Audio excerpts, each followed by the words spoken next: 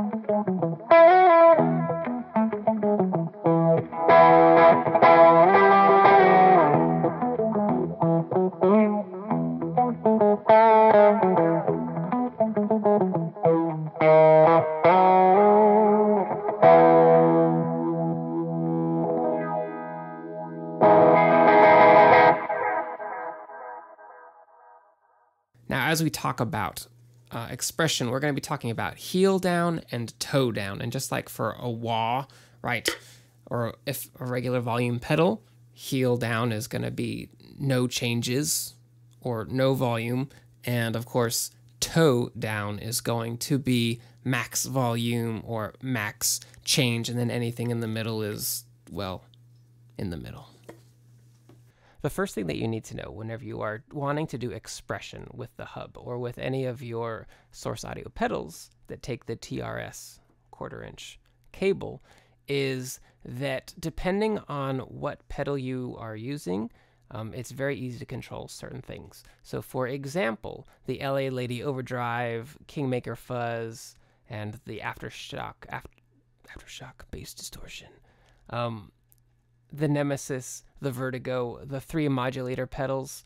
If you scroll all the way down, you can control basically very easily all of the knob positions, right? So you can see down here we have drive, output, bass and clean, and treble. If I were to open up a Lunar Gemini chorus, you'll notice that the exact same thing becomes possible. Right, same thing, depth, speed, mix, tone. If you bring up the other pedals, whatever is marked on the pedal for the knobs is what you can control. And it's really easy. Let's pull up one of my things here. Let's pull up the Fat Rat. So I just have the LA Lady, and I have an El Raton, right, a rat. And then I'm controlling the drive amount, and I have a minimum, so heel down is going to be minimum, and then max value, which is going to be toe down. So we're going to get rid of this. I'll bring this up. You can hear it kind of filter down.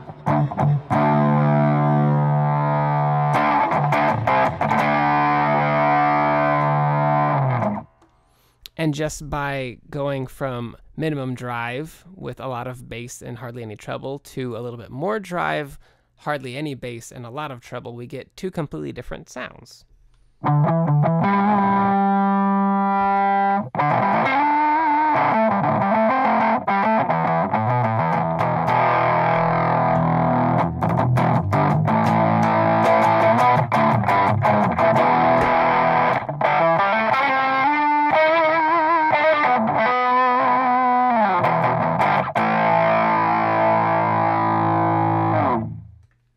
Right, and that's just one pedal. I'm controlling 3 different knob positions, minimum and maximum, for 2 completely different sounds. And that works for all 1 series pedals. So imagine if you wanted to adjust the output, you could very easily adjust the output from here to here. And maybe you only wanted to adjust the output for, like, I don't know, a boost. So let's show that real quick.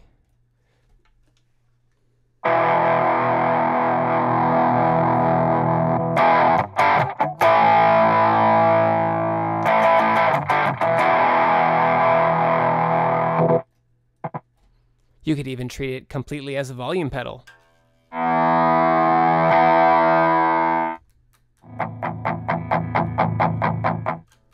If you didn't want to have a volume pedal and an expression pedal, you could completely do that.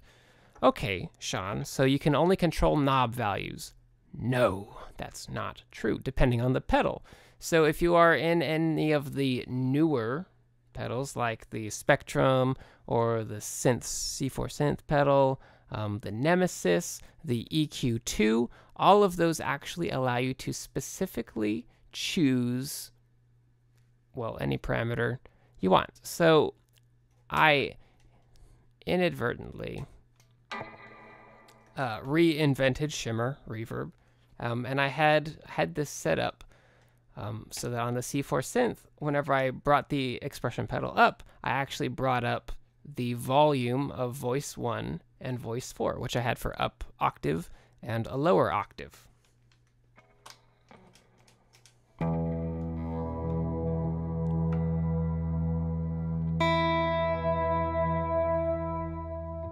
Which is kind of nice, because if you want to have a lot more control over the shimmer, right, you don't have to bring it in all the way.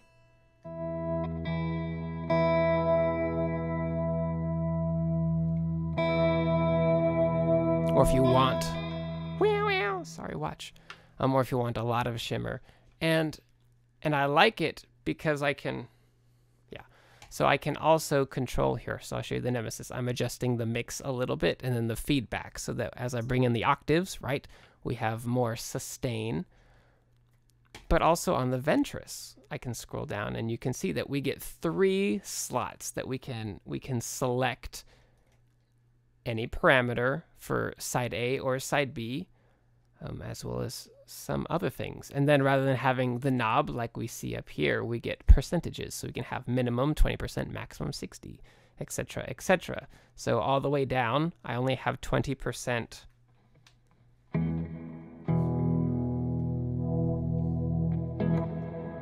Now it's a lot more expansive. I also have a lot more diffusion so that it's not repeating so much.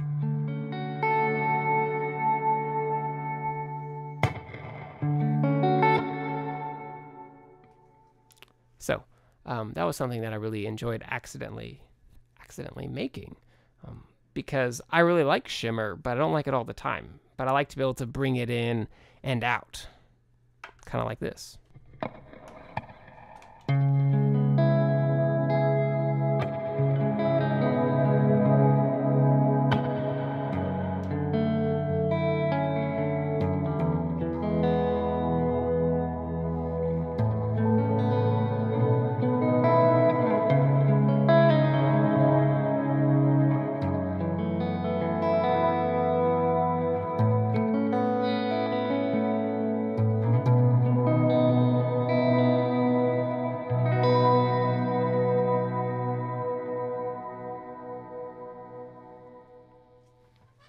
So as you can see, it becomes a lot more expressive as you play with the pedal.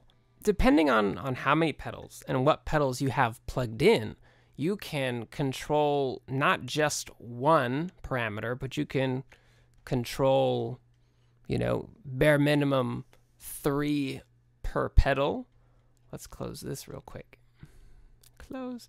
So if I have 4 pedals, and I'm only using 3 parameters, assigning 3 parameters to change for every single preset.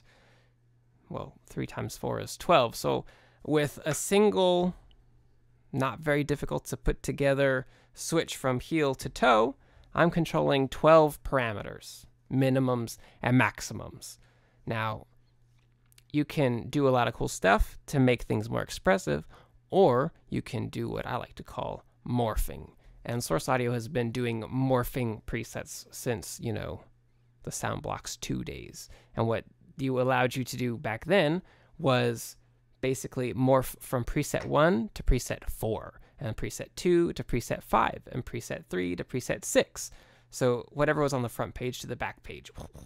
And you could have completely different sounds. Now, you can't really do that here. If you could morph to different presets, that would be really cool. But if you are creative, you can do a lot of really cool things. Like, so here I have phaser drive, which I showed you a little bit earlier. And let's turn all this junk on. And basically, if you look at the C4 synth here, I have this kind of blurbly sound.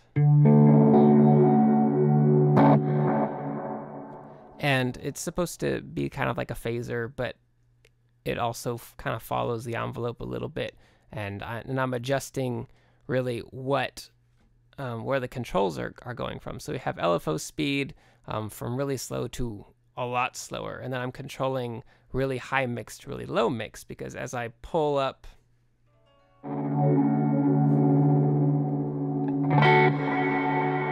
right, as I move that up and down from heel to toe, I'm getting rid of the phaser mix, and I'm bringing up the mix on the LA Lady doing a clone thing.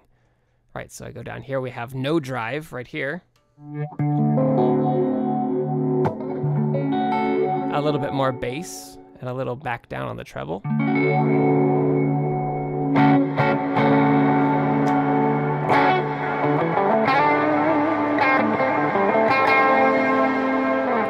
Get rid of the Ventress there because it's a little overwhelming.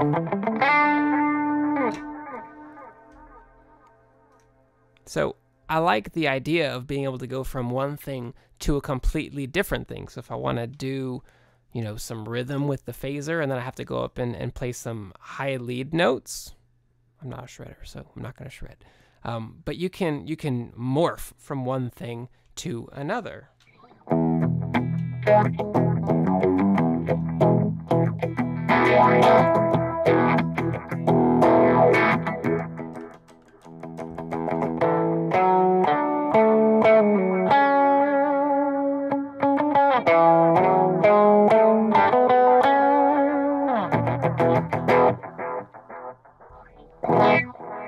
And then go right back. Because I'm also controlling the amount of feedback and mod and mix. So whenever I'm doing rhythm, right, we don't want as much ambiance messing with the sound. Right, so there's a little bit back there in comparison to...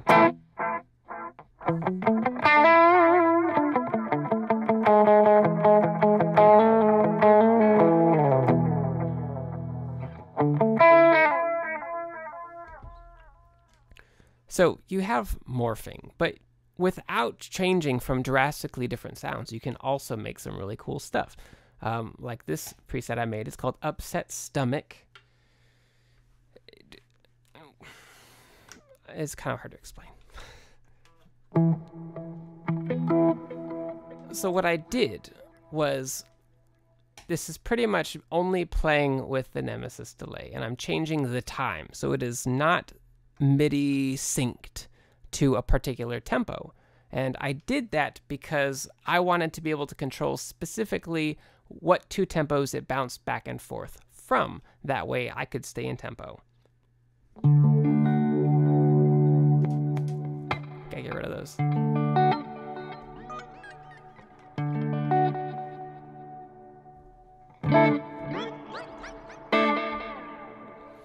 And I did that because I wanted to be able to make really weird, bloopery, glitchy mood sounds where it's constantly changing the volume, well, not the volume, but it's constantly changing the pitch of the repeats to give you kind of cool textural pitch theremin kind of things.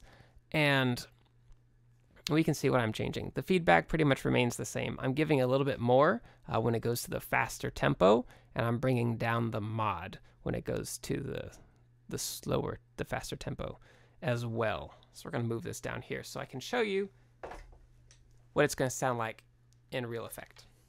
And the cool thing is, whenever you're going in and adjusting the tempo, because you can tap in your own tempo and it'll show you specifically where it is on the clock or on the knob, you can actually go in and say, ooh, I really want this tempo, go in and put the minimum, and then I want to double it or send it to triplets, and then do it that way.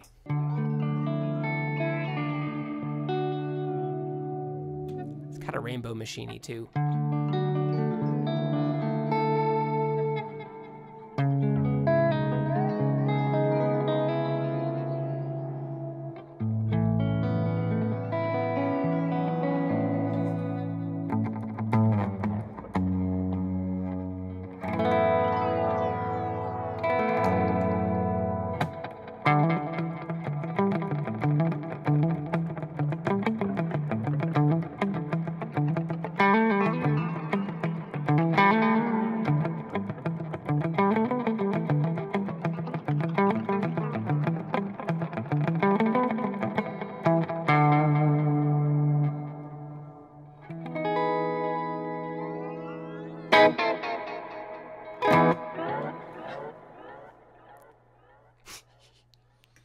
So I thought that was just a cool sound.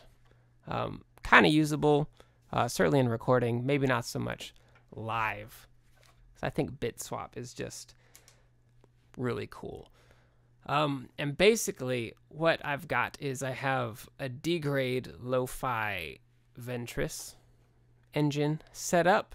And then I've got the C4 synth to do my lo-fi machine. And so I'm bringing up the distortion, which is doing a bit crusher, sample reducer, and then I'm adjusting the frequency so that whenever it is in heel down position, we have all the frequencies available to a normal, open, low mixed guitar sound. And then whenever the bit crushing starts to come in, we want to filter out those high end because it gets really kind of gross.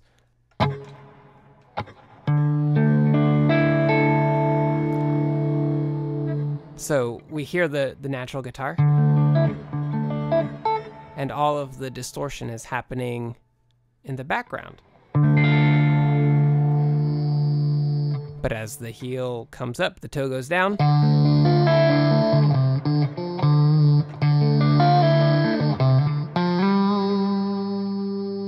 Mix comes up, more distortion comes in.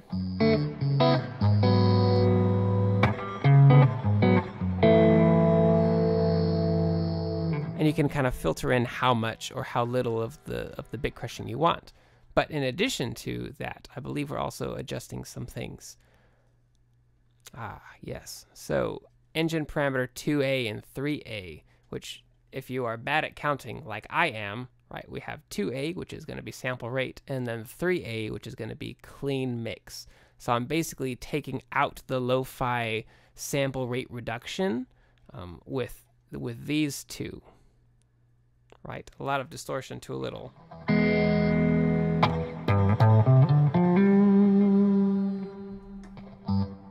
Because if I turn off the C4,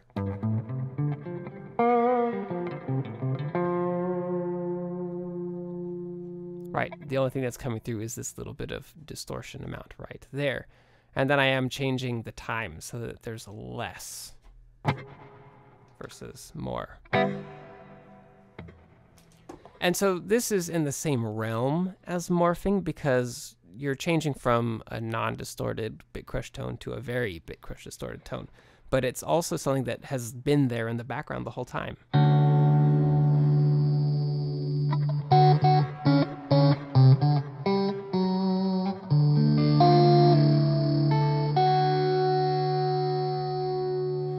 And you can get those cool artifacts in there for right when it comes in.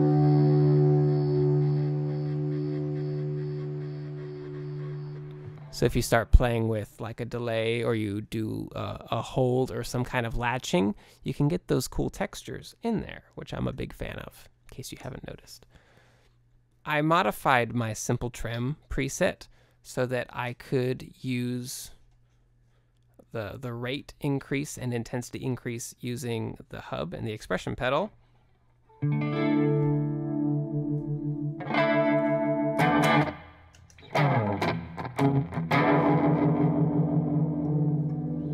And I actually like this more than just using the switch, because you can get that slower Leslie slowing down speed in there.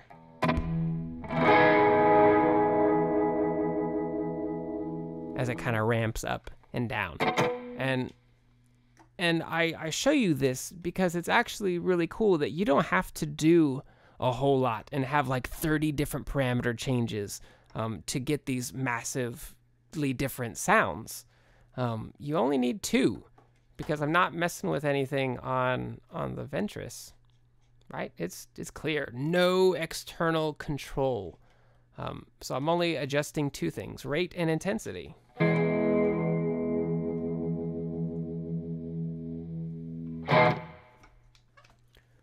To do very drastic things. We heard that example of the high-low funk, and it's really simple because it's just a normal kind of, well, 4-pole low-pass filter that's being adjusted, and the only thing that I'm messing with is the depth and then bringing in the lower octave. So kind of like what we did with the controllable Shimmer, except we're messing with the filter a little bit as well. And because I was bringing in a lower octave, I set this one up backwards so that toe down was the normal sound. Let's turn off that.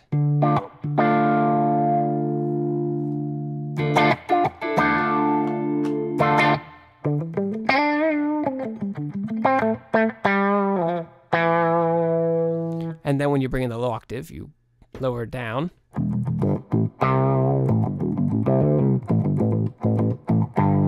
And because I was bringing in a lower octave and I wanted it to affect that lower bass a little bit, I'm bringing down the frequency a little bit so it affects that lower range. Now, of course, with toe down, it's a polyphonic patch. With heel down, not so much. Unless you want that like messy growl stuff.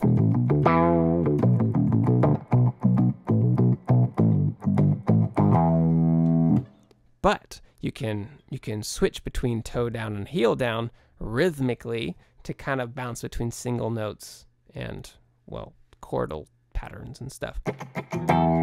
Which I thought was really cool. And that's only controlling these 3 things, right?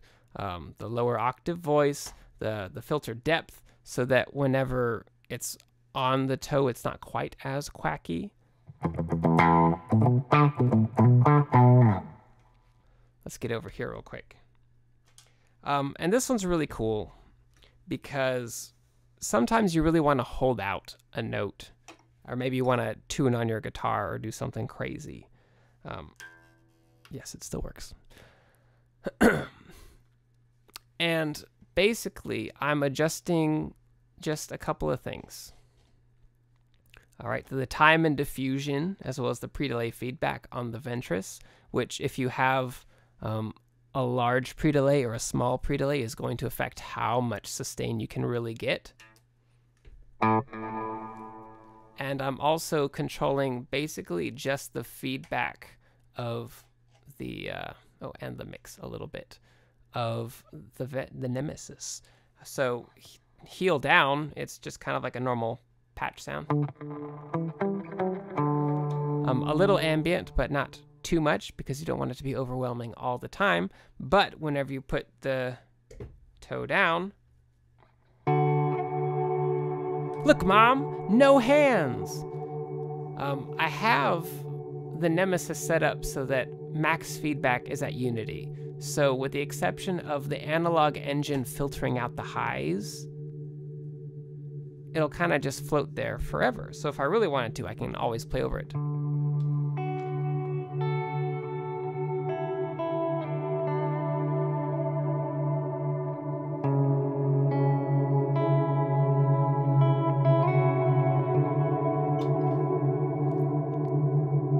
Now it's really soupy, really muddy, but we can still feel that low end just kind of sitting there. And you can kind of hear it just filtering out the top end so you can keep playing.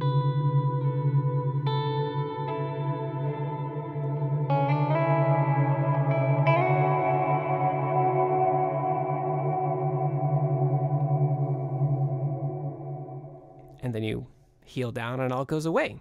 Now, why is this important? Well, if you really wanted to, you can just move back and forth between the two.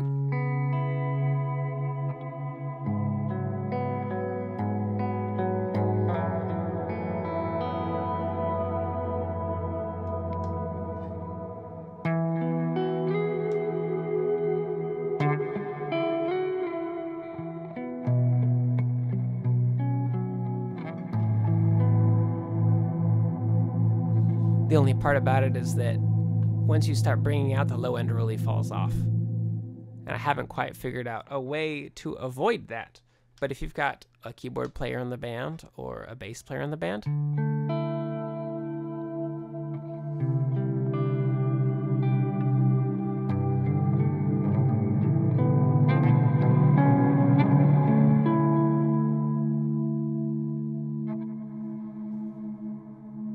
I can pretty much hold that.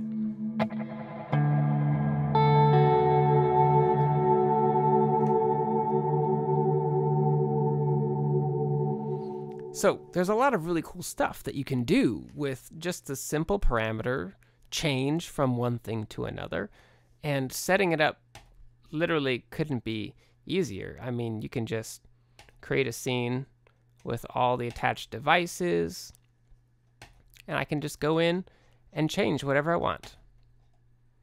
Right? Voice level, envelope, FM, depth for 1 and 2, the octave filter, anything. And then I just choose a minimum and a maximum. Let's start with something easy. Create scene. Make a new blank scene. And let's add in a ventris.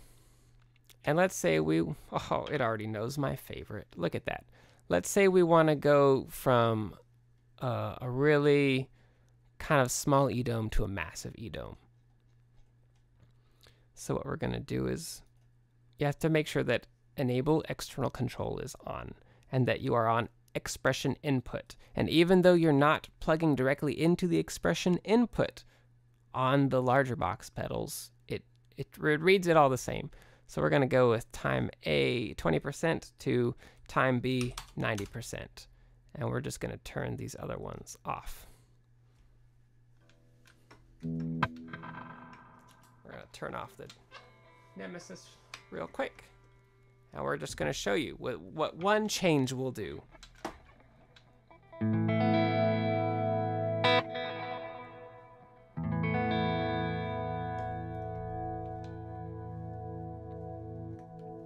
Look, Mom, no hands.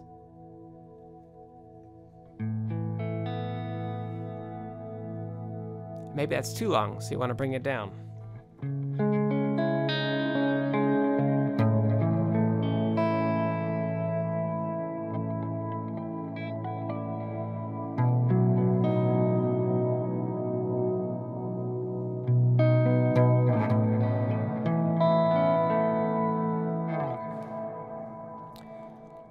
Now, pre-delay is something that's really cool because you can basically turn it into a delay pedal.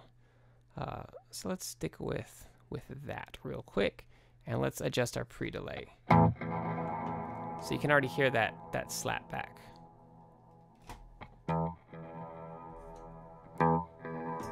Let's go all the way heel down. So you get just one repeat. But because I added all that delay feedback, now you can hear those taps. But because of high diffusion, it all just melds together. So let's bring that down. No diffusion.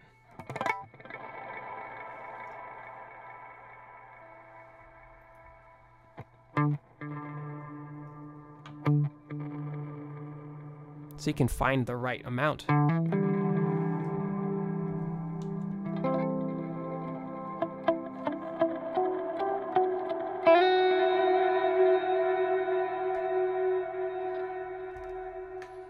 So as long as you're willing to explore, you can find pretty much any sound you want to make in a really simple and easy fashion by using the hub and using a bunch of different source audio pedals and just kind of playing with what you want to change.